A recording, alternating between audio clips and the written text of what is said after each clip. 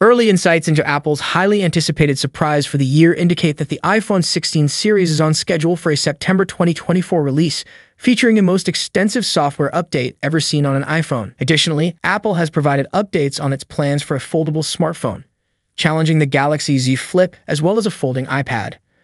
Let's explore the details of the iPhone 16 and 16 Plus designs.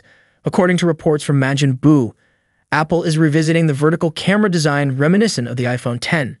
This change isn't just cosmetic, it's likely aimed at facilitating spatial video recording, intended for viewing through the $3,500 Apple Vision Pro headset.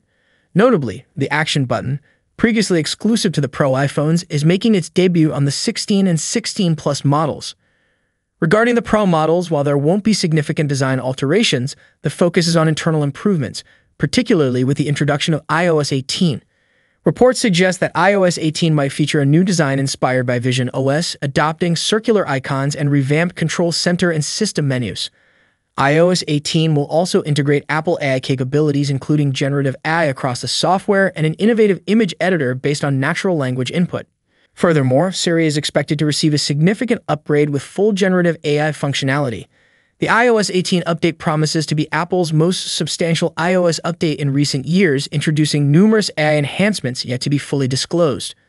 Battery-wise, the iPhone 16 Pro Max will boast the largest battery size ever seen in an iPhone flagship, while the non-Pro iPhone 16 will feature a slightly larger battery.